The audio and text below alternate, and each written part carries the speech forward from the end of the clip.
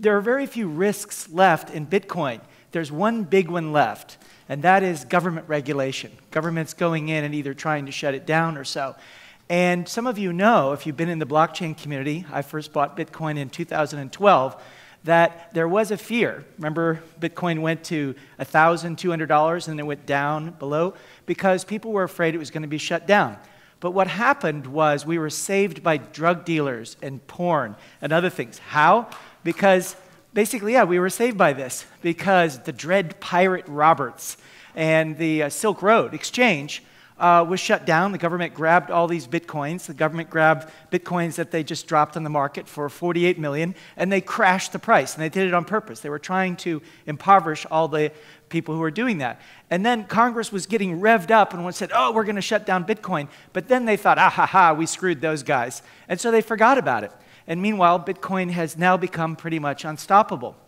However, governments have now woken up and went, oh my God, this is going to destroy currencies that are from weaker countries, one country after another, and now they want to come back. And so what I'm presenting today on behalf of the community is how you save Bitcoin and cryptocurrency from government regulation.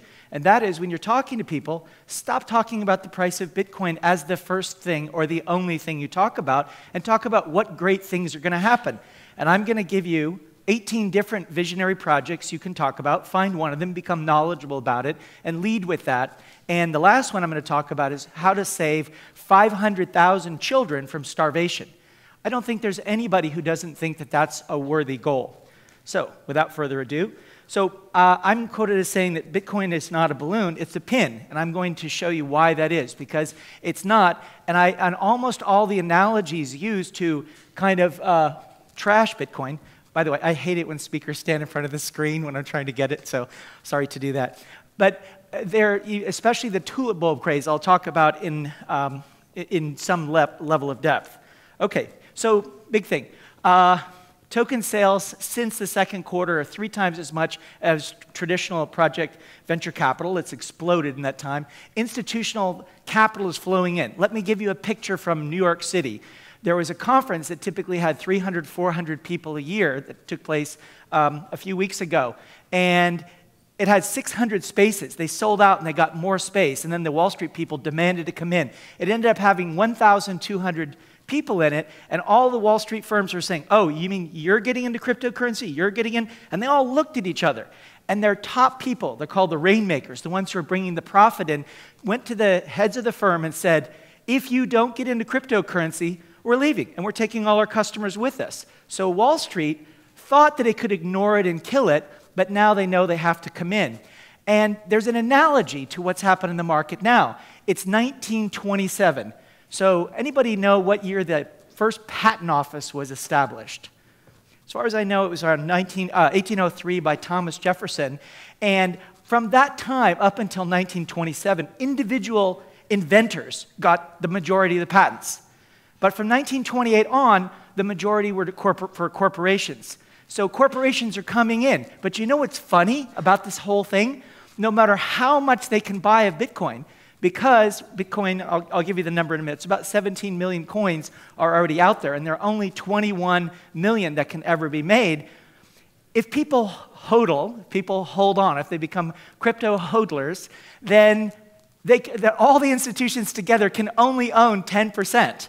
And so 90% will still be the individual investors. So just the goal is buy one whole Bitcoin at least and hold it. So let me ask you a question. Who here owns 1 Bitcoin or more? Okay, if you don't, sell your house and buy at least 1 Bitcoin just so that you have that, you know you can have it. Okay, so total blockchain funding has now surpassed all crowdfunding, but today, Indiegogo, one of the big crowdfunding sites, is now doing ICOs. So we just have that. Kickstarter is going to follow. I'm predicting that. I haven't seen the announcement. I just know it. And also, national regulators are starting to react. And some of them, like China and Korea, are starting to crack down, while others, like Gibraltar, which I'll talk about, are embracing it. So, okay, let's see if this works. Yes, here's Bitcoin as of a couple hours ago. 17,000. Look at that graph. Isn't that fun? It's just, basically, this is the whole time that people who believed in it were holding and holding and holding. And then it happens here. Well, that's the nature of a lot of exponential change. Things double and double and double and double and double, but all of a sudden you notice, and now there's no reason for this to stop because now everyone knows the math. We're in the world of math, and basically people who are no-holders. No-holders is an insult name like no-brainer for people who don't own at least one Bitcoin. And what it means is that there are the people who are bitter and saying all these things, generally, basically Harvard socialists and stuff and lawyers. They were all against it. Now they're just jealous that they don't have it, except for Mr. Einstein. Of course, you have to have a name that be a lawyer with the name of Einstein to really get it, so well done. Well done, you. And there's something I want to go over here, which you may have heard before, but if you haven't heard it, it's very important to know. So as of 2 months ago, guess how many people owned one or more Bitcoin? How many individual human beings owned one or more Bitcoin? Anyone want to guess? 100,000. That's actually closer than most people. Most people are saying millions of people. It's about 700,000 as of a few months ago. Okay? Anyone know how many people own gold? Want to make a guess? 1 billion. Well, it's the right order of magnitude. It's 250 million. 700,000, 250 million, Bitcoin is the new gold. It actually has many of the same characteristics that you would want. So all it takes is for a few of those gold people to also own Bitcoin, and it explodes. Now here's the number all of you will want to write down. You ready? You will want to write this down. Over the past 4 years, there have been an increase of 1.1% on average in money flowing into Bitcoin. So let's say there was $1 billion into it, then you added in another, basically another 10 million, right? That's or 11 million. Anyone know what 1.1% increase in money invested in aggregate in Bitcoin did to the price? Did it increase the price 1.1% or more? More. How much more? Anyone want to know? Guess? It's 9%. So 1% increase in money going into Bitcoin increases the price 9% because there's a limited number of coins. That's what makes the price explode, because a bigger price doesn't increase demand. A bigger price doesn't increase supply. So every 9 to 10 minutes, how many Bitcoin are produced? What? 12.5. So it doesn't matter how big the price is, there's still going to be just 12.5 every 10 minutes. Do you think there's more than 12.5 Bitcoins that are demanded every 10 minutes with all the price going up? Of course there are. And since the majority of these are made in China and they're made with subsidized electricity like 0 cost or less than 2 cents a kilowatt hour, a lot of these people say, well, why should we even sell them? Let's just hold on to them. So the price is going to continue going up. Okay. Now, I want to address the tulip bulb craze because so many talks about it. How many of you have heard Bitcoin is a tulip bulb? How many of you have heard this? And how many, what's that? Yeah, it's on my Facebook. So how many people have ever seen or heard a good response? No? You're going to get one today. I want you to memorize this and just stick it right in their face. Boom! And shut them up forever. So the myth is the tulip bulb craze, in which one tulip bulb could cost as one nice house on the Herengracht in Amsterdam, indicated madness and there was no lasting value, right? That's the story. That is so historically ignorant, it drives me crazy. In fact, the tulip bulb craze, led by the Dutch, they only had a few million people, and only 14 million had enormous lasting value. First, they invented the world's first and still oldest stock exchange. What an incredible advantage to be the first people to have a stock exchange. Second, they created, those Dutch went over, remember New York used to be New Amsterdam? They were trading on Buttonwood Street, they created Wall Street. So there's a tremendous amount of lasting value to the whole world. Third, they invented futures and options, including hedging and price stability. So the new futures and options that just happened, this is an echo of the tulip bulb boom. Also, they had the world's largest flower market. It's called the Blumenmarkt. Anyone here gone and visited it? Taken a tour? Good for you. Excellent. Well done. What did you see when you went there, John Sutton? Just a bunch of bulbs and flowers, probably about half the size of Bucharest. It's enormous. That's an echo of this boom. And if you add up all of the stuff, it's billions of dollars a year in stuff. If you take the current value of all the dollars, this thing has been going on for over 400 years, it comes to trillions of dollars of extra economic activity. And last, Netherlands ranked 135th in the world in land area. like it's really, really tiny, is #2 in the world for food exports and in agricultural exports, second only to the United States, because they learned the value, the high value of food. So we're all learning. That's the major power of this. It's learning. Does this make sense? Any questions about this?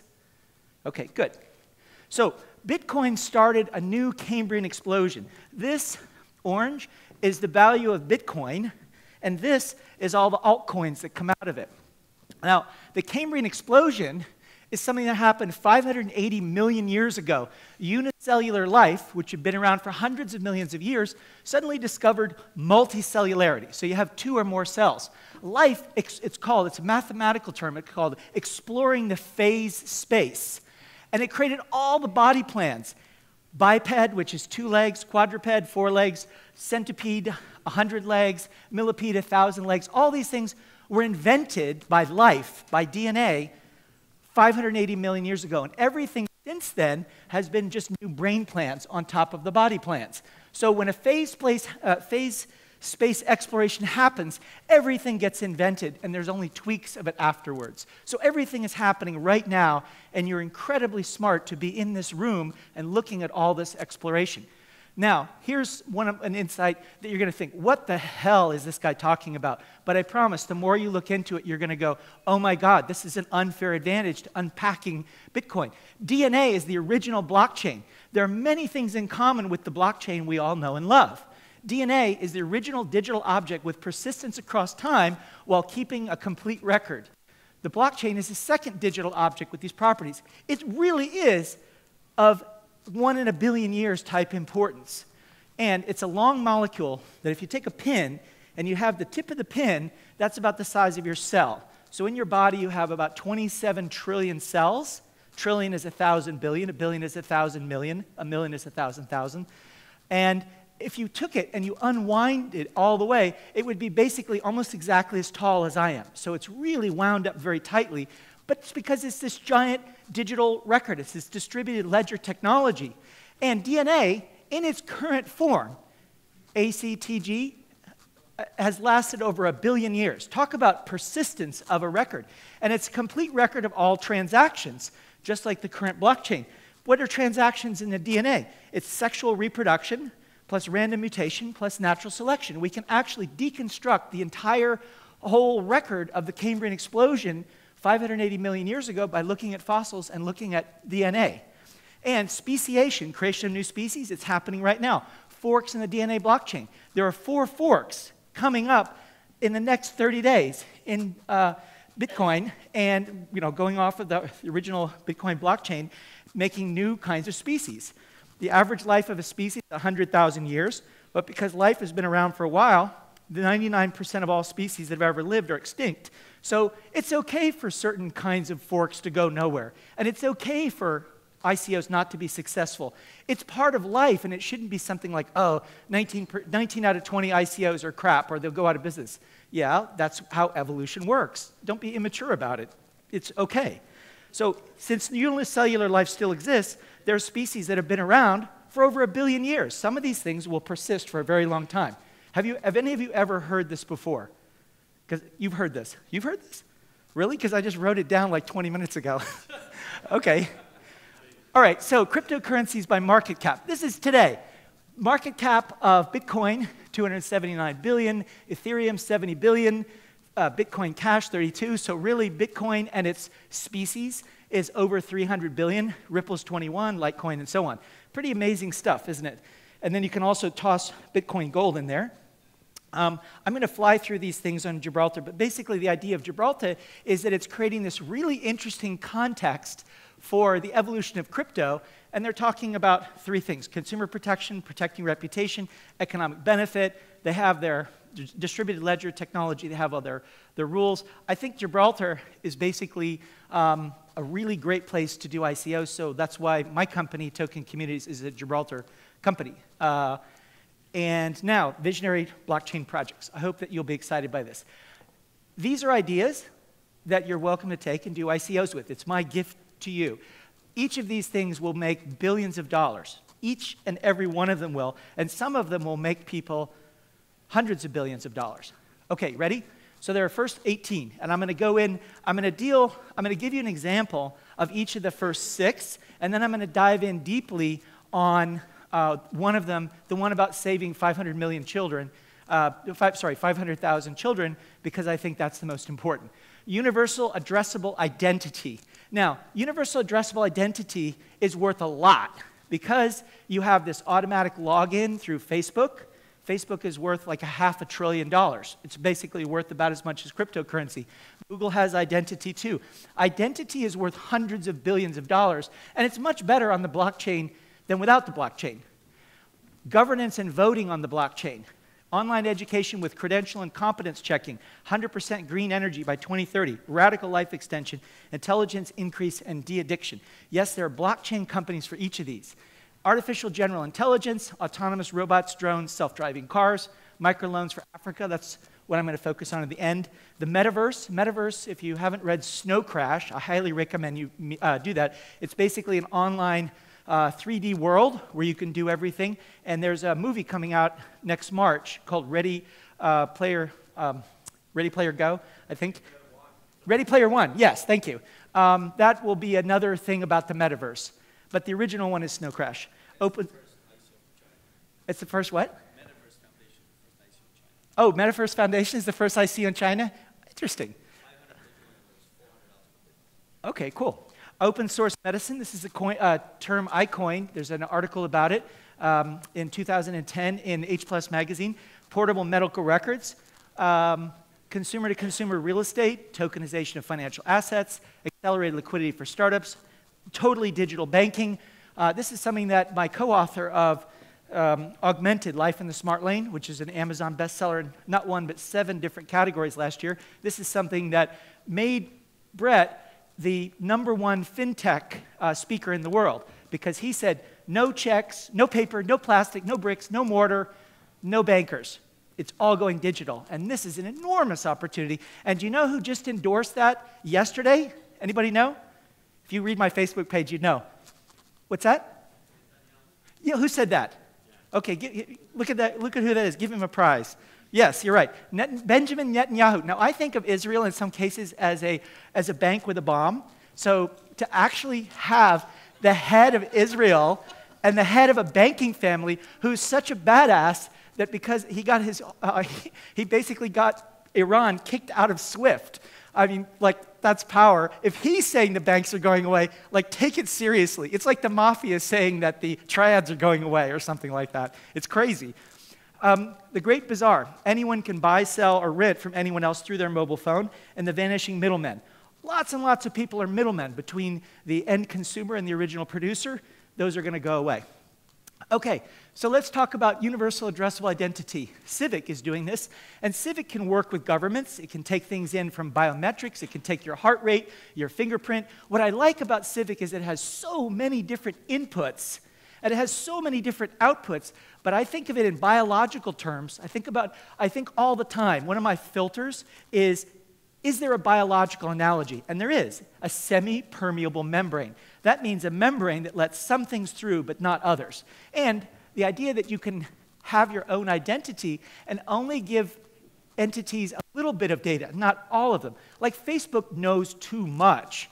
I mean, how many of you have gotten an email, right? And then there's a Facebook ad that's different, or you talk about something with somebody. I was talking about something, a guy in a coffee shop, and I've never met him face-to-face before, and Facebook is then telling me, oh, people you may know. We had no friends in common.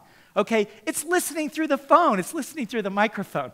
I want to take and protect my identity. This is at least $100 billion to the people who get it right. Maybe Vinnie Lingham got it right. Maybe he didn't. It's still a big opportunity.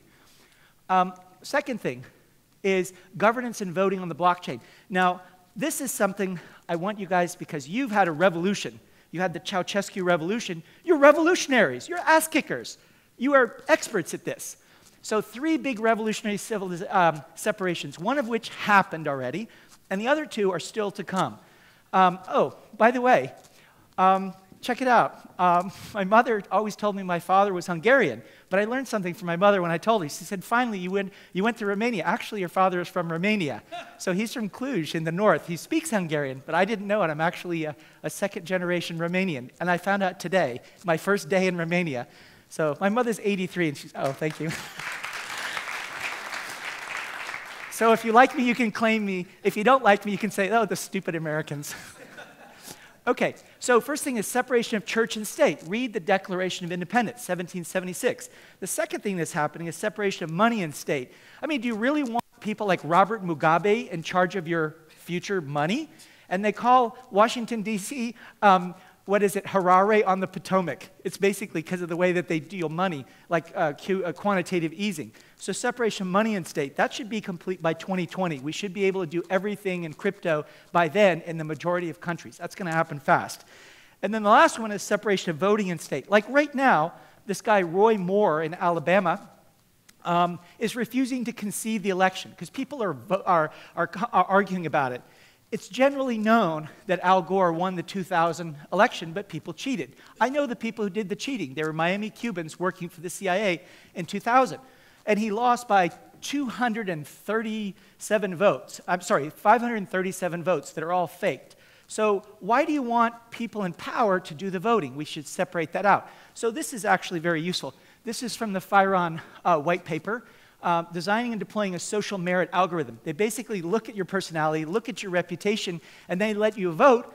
But if you're a better person or a smarter person or in some way have a better reputation, your vote counts for more. It's weighted voting. I like it. You might not like it, so you should make a different system and do your own system. Also, recallable tokens. If you're not a good person, your tokens can be retrieved. If you're a great person, more tokens can be given to you. So the tokens will flow as you help other people. There's a saying that you can get whatever you want as long as you help enough other people get what they want. And that's what I like about this system of Firon. Okay, so open education with credential and competence checking. So you've heard my favorite person, Jason King, talk about academy. Is Jason here? Are you here? Okay, so Jason was talking about education. Education isn't enough. So I'm an advisor. You saw my picture up there earlier. So I'm going to repeat my challenge to two of the co-founders of Academy, which is it's not just about education, but what you want is you want to be able to verify that somebody has learned something. So the holy grail here is to allow anyone anywhere with a wireless broadband connection, which will be about 6 billion people by 2020, a prediction I made in the year 2000. It's right on track. To not only learn something, but also be able to score, grade, compare, verify, validate, certify, accredit that person. And this is, this is something to work on. Again, it's not there yet. It's still left to do. And education is a multi-trillion-dollar-a-year industry. Just corporate education in the United States is over $700 billion a year. It's an enormous amount of money, and nobody's figured this out. It's one of those things that's very similar to the whole thing that Satoshi Nakamoto, aka the NSA, figured out, which is solving the Byzantine generals problem. This is like that level of problem. How do you know if somebody knows what they claim to know? It's a math problem, by the way. Okay, and then here, 100% clean energy by 2030. This is a goal that I created. So this is what I call, sorry, getting a little ahead. This is what I call self-fulfilling prophecy. So I've written over 2 million words about the future with no mistakes. And the reason I have earned merit, I've earned credibility by doing that. And so when you do that, you can make a prediction. You can't do a lot of them. You can do like one of them. So this is where I'm spending my credibility. I'm trying to get governments to adopt this as a goal. And some, like are saying 2040, 2045, 2025, whatever. But this is the largest single opportunity related to the blockchain. $100 trillion to achieve 100% clean energy. And the basic thing is very simple. Just pay people for solar energy. Now, there are 7 different solar energies. People kind of get too obsessed with one of them. So the book to read here is called Solar Trillions by Tony Seba, who's a good friend of mine. And here's the numbers. In 2014, solar was 1% of all electricity, and it's doubling every 2 years. By 2016, last year, it was 2%. This next year, it'll be 4%, and then 8%. If you follow that out, by 2024, it's 32% of electricity, and we will end the use of coal. And by 2026, it'll be 64%. We will end the use of natural gas. And by 2030, it's 256% of current electrical production, and that will come from solar plus electric cars plus self-driving, because each self-driving car eliminates 15 other cars. It's kind of amazing. And so then we end the use of fossil fuels. Now, what does that mean? It means we shouldn't be building pipelines because they're amortized over more than 13 years. In other words, the payback period is supposed to last more than 13 years. We shouldn't be building refineries. We shouldn't be building even gas stations. Anything that has to be amortized over more than 12 years should no longer be funded, no longer be built. And I have a TEDx video if you want to see all the numbers there. Okay, great. Radical life extension. I'm friends with people who fully expect to live 400 years. Now, you may think that they're crazy, but you should see what they do, because what they're doing is amazing. I went out to dinner on Monday with a woman who looks super hot, very sexy, very young, and she's over 60, because she has this radical life extension protocol. And she's not some person who's just an airy-fairy dreamer. She got her emergency medical technician license, and she has gone over and seen what people die of. Like, she's seen hundreds of people die in front of her. And here's what she had to say. And I said this to the gentleman who's the ultramarathon. Are you here? The gentleman who ran the ultramarathon around Lake Balaton? He left. Okay. He left running. He ran away. Well, good for him. So what she said is they just stopped being able to breathe. So running is really important if you want to be able to keep breathing.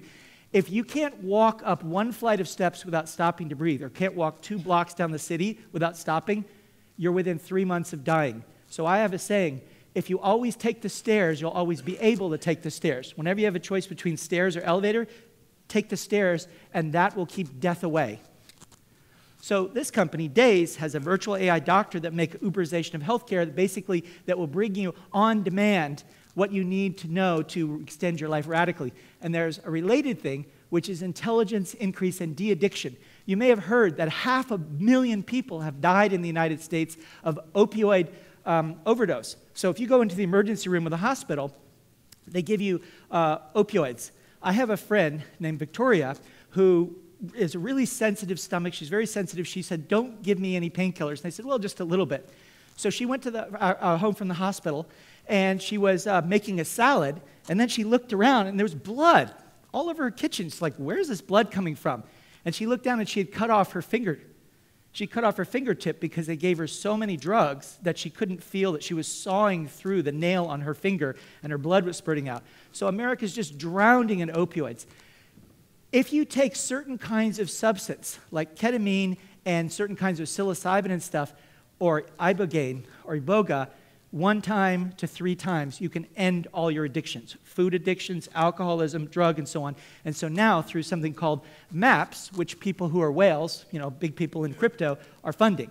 So this is a company called Lightstar, and they're working on it. I think that they're going to change the world. So also, this is my last example. And this is African potash. I'm writing this white paper.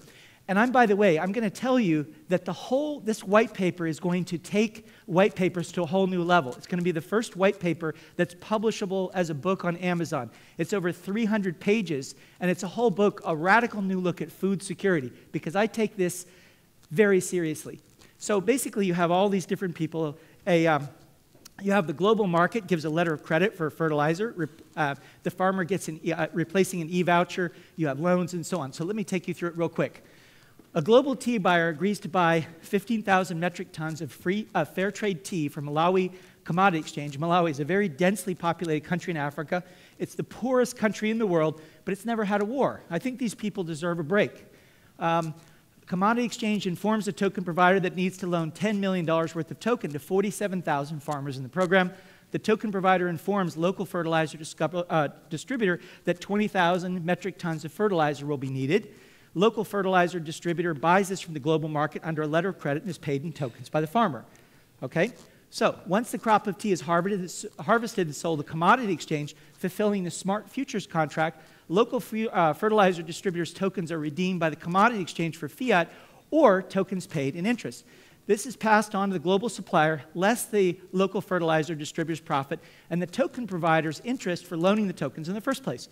You can't do this without tokens. It doesn't work with dollars or the Malawi kwacha. Kwacha is the local currency.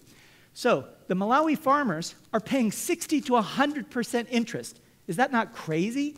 And they can't make it because it makes farming unprofitable. Also, you have to have KYC, know your customer or know your client. Nobody knows who the farmer is, so you can't do that anyway. In any event, how can the farmers risk growing tea unless they know it can't be sold? So they can't do it in the current model. So how does blockchain tokenization help the farmer? And by the way, there's something that Mahatma Gandhi said. He said, before you do something, the next thing, consider the poorest person you know and ask whether your next action will make any difference to that person, and then decide whether you do it. So I can actually look at you and say, I really do this. I really think before I do something, is what I'm doing anything that will help the poorest people that I know? So blockchain and tokenization means the global supplier of fertilizer knows he's going to get paid once the tea is sold because of these smart contracts. The farmer can wait for payment, and it's at a lower rate of interest. It can be 75% off the commercial rate. And that means these guys don't have to work for $2 a week, breaking their back for a tobacco company, which is just going to make them sick anyway because it's toxic. So they have 47,000 people and 500,000 lives. The income there is $250, and there are basically 500,000 children close to starvation. By giving farmers access to these inputs, it's going to change everything. So feel free to friend me on Facebook, alexcto4g@gmail.com, or alex@tokencommunities.com. Thank you for your time. I hope that you've found this interesting and useful. Alex. Can I say one thing, too? Sure, go ahead. I want to say one thing about Mike Kustash. I've known him since early 2000, and one of the things I really like about him is that I think he's a level 5 leader. Have any of you heard of the level 5 levels of leadership? The idea of a level 5 leader is a leader who creates leaders who create leaders. So by creating all of these different things, a blockchain investors consortium, he's creating all these opportunities for people to become leaders and then help other people become leaders. And there's no higher and better use of your time than to create a system by which leaders become leaders. So I'd like you to give him a hand for being a level 5 leader. So the reason why I came up on stage is to say the following. You broke many rules in this world, and one of them is that we've never given anyone more than 15 minutes as an individual speaker. Okay. No. We did agree for you to have 30 minutes, but I just want to make sure you guys understood why he's a genius in my book and why he could have had another 30 minutes and would have kept you captivated in your seats. So I just want to thank you for that, for coming all the way here. It's his birthday, so we're here because I hooked him on celebrating his birthday at Dracula's Castle on Saturday. Something I've been telling him since March 2000. We met at the Milken Institute Global Conference, which is the second biggest event in the world after the World Economic Forum in Davos. So the Milken Institute Global Forum the Milken Institute Global Conference takes place in LA for 20 years, and it's the brainchild of Mike Milken, one of my mentors and advisors. And Mike Milken, as you all know, is a guy known for he invented the junk bond. Right? When nobody would finance 23,000 companies on Wall Street, and everybody wanted to finance those 800 companies that were AAA grade, he invented the 16, 17% interest rate, the junk bonds. He did have to go to jail for 20 months. I hope I don't have to go to jail for being part of this evolution with Alex and with all the folks out there and Brock Pierce and so forth. We hope to create and move this evolution of ICOs to the next level. And they morph every single day. From ICO to ICO, they morph. But Alex is someone that was watching this quietly, and we reconnected after a number of years of just watching each other on Facebook and LinkedIn. And he came August 10th with me to San Francisco for the, I think it was the 8th global edition of d10e. He gave an amazing speech there. And I said, you have to join the bandwagon with Jason King and Brock and Craig Sellers and go all over the world with us. And you know, it's interesting that now all of us from LA, right, or at least 20 years of our lives in LA, are now throughout the world touring on stages with mics, promoting not just Bitcoin, but decentralization. And this was a phenomenal, so thank you for this presentation. Thank you. Great. And I can also tell you, I never give the same presentation twice. I did this presentation today while I was sitting in the back.